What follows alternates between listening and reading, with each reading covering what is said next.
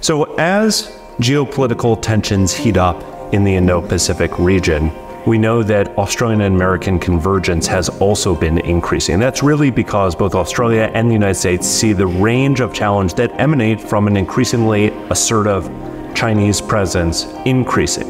But occasionally there are variances between Canberra and Washington about the risk tolerance, what timeline we're dealing with, and what type of risk we are both willing to look at. That is part of the conversation around diversification around critical minerals. It's part of the conversation that's informing not only AUKUS, but about defense production, but understanding how both countries are assessing the evolving challenge is really one of the most critical parts of the conversation today.